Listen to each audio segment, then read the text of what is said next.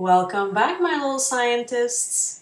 In this lesson, I will go over various atomic models. So I will cover the evolution of atomic models. I will only cover some of them, not all of them, and just the basics, essentially. All right, so let's begin. So first, we need to know what is an atom. So an atom is the smallest particle of matter. It cannot be divided chemically. It is what we call indivisible, and that word comes from the Greek atomos, and that's why atoms are called atoms. It started with the Greeks. Greek philosophers were talking about matter and were trying to explain where matter was coming from, and that's how the whole thing started. Now, we know that matter can be divided. We now know that there are subparticles, so particles inside the atom. So what we now say is that the atom is the smallest component of an element having the chemical properties of that element. So in other words, if I take an atom of copper and I split it open, it's no longer copper. It will not have the chemical properties of copper. So I need to have a full atom to have, for it to be able to show its chemical properties. Okay, so we are going to go over the following models: Dalton's, Thomson's, Rutherford's, the Rutherford-Bohr model, and simplified atomic model. So why do we use models? We use models to represent something that is so small that we cannot see it with the naked eye. So it's a visual representation of a reality that we can explain, but that we cannot necessarily see. So if we start with Dalton's atomic model, he said that atoms are very, very small and cannot be divided. He said that all atoms of the same element are identical. They're identical in mass, in size, in chemical properties, and so on and so forth. So they would look exactly alike in terms of mass, size, and how they behave.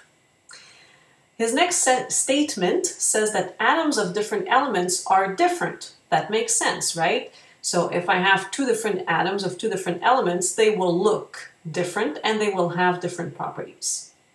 Lastly, chemical reactions form new substances without creating, dividing, or destroying atoms. Atoms only rearrange. So think of Lego blocks that you use to create a certain construction. If you undid that construction and created something else out of the same Legos, well, you're not creating Legos, you're not dividing Legos, you're not breaking them in pieces, you're not destroying them, you're just rearranging them.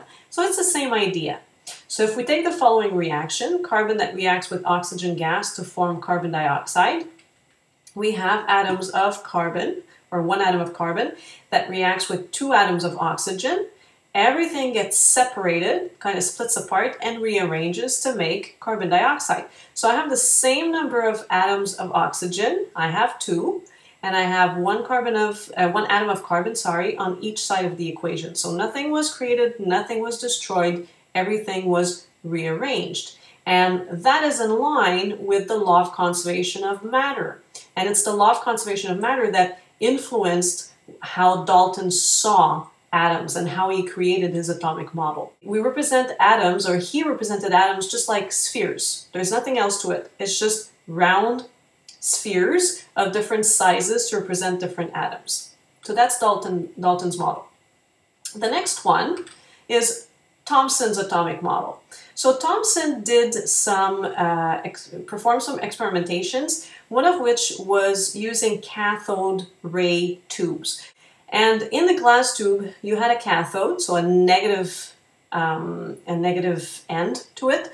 There was a positive end called an anode, and the electricity would flow through. And at the end of the anode, there was a little hole, and he observed that some light was created and was flowing through and was being reflected on a screen at the end. So he said, ooh, electricity is made of something that is kind of made of light, because it creates a light at the end, but at the same time, it behaved also like matter. And that's how, essentially, through these experimentations, that he came across, or he discovered, I should say, the electron. So his experiment on cathode ray tubes led him to the discovery of the electron. So we went from Dalton with this sphere, and now Thomson adds the electron to this. So he said that the atom is positively charged. It's a ball, it's still a sphere, but inside we find electrons that are scattered. It is divisible because we find electrons inside. So because he was able to determine that there were subparticles, the electrons, there had to be a way to divide the atom. We call this model the plum pudding. The plum pudding or the muffin. So in other words, it's like a muffin, which is a positive dough with negative raisins in it. Okay, so it looks a little bit like this, a positive sphere with negative electrons floating around in no particular order. There's no structure to that. Okay, so the dough itself, the atom itself, the sphere is positive, and the electrons are just floating around inside. Next, we have Rutherford's atomic model. So Rutherford, what he did, he took a radioactive substance, and that radioactive substance was emitting alpha particles. They're very tiny, positively charged particles. And those particles were aimed at a gold foil. So think of aluminum, a piece of aluminum foil, but it was a gold foil. So very thin leaf of gold. And as he was sending those rays, those alpha particles on the foil, what he observed was that some of them would reflect back, so he had a screen around it. So some of these particles would reflect back and create a little bit of light when they would hit the screen.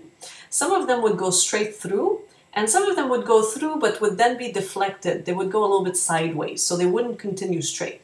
So there were really three types of observations that he made.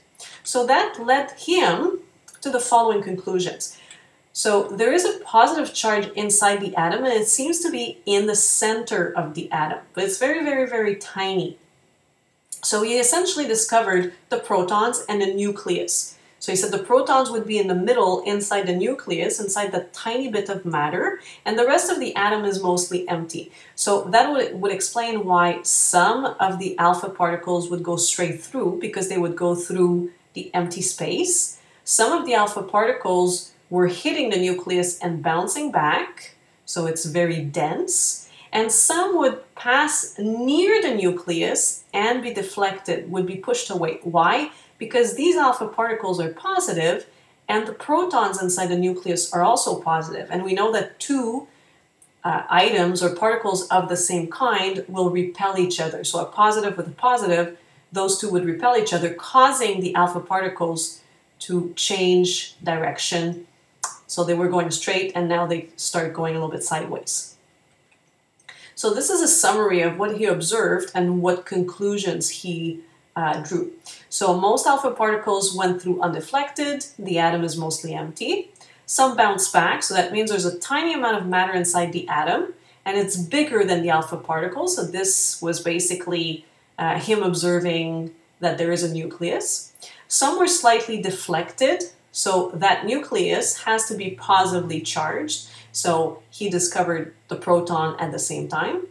And metals with greater atomic mass deflected more particles. So he redid the same experiment with other metals than gold sheets. And the heavier the metal, the more particles were being deflected, indicating that the mass in the center of the atom was getting bigger and bigger and bigger. So the bigger the mass of the atom, the bigger the nucleus.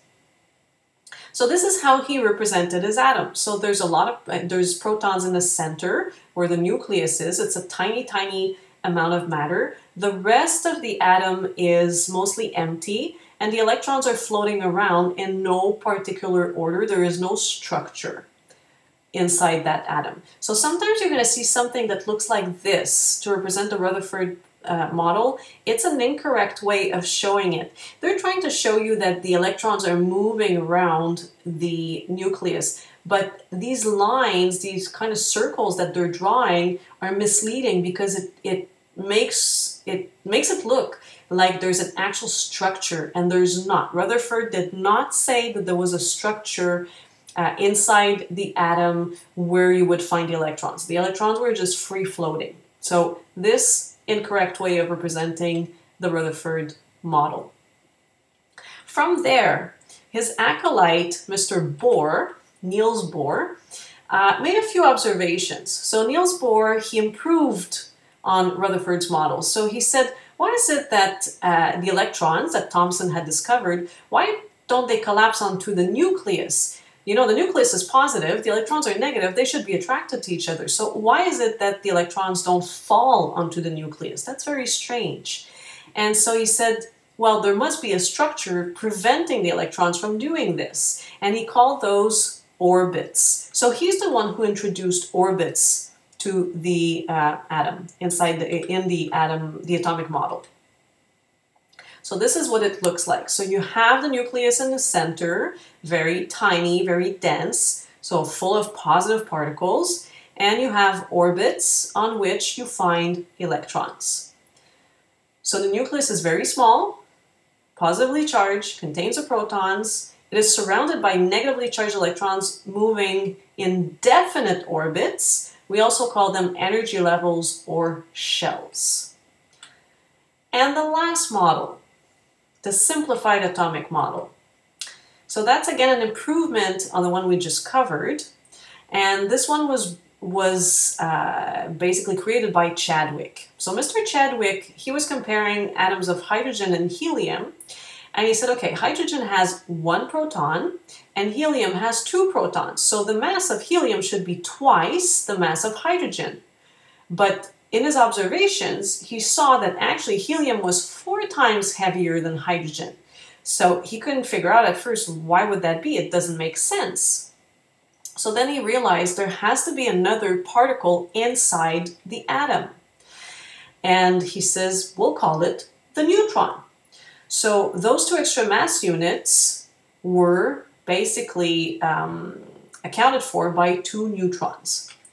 So also, it allowed him to explain why the nucleus doesn't explode. If you recall, there's a bunch of protons inside the nucleus. So why don't they repel each other? Well, the neutrons, because they're carrying no charge, they're very neutral, right? They keep the protons apart, so they can't repel each other and blow up the nucleus. A little bit like, you know, parents when siblings argue, well, they might get in the middle of the fight to separate them. So just like the neutrons get in between protons to prevent them from pushing each other away and blowing up the whole nucleus.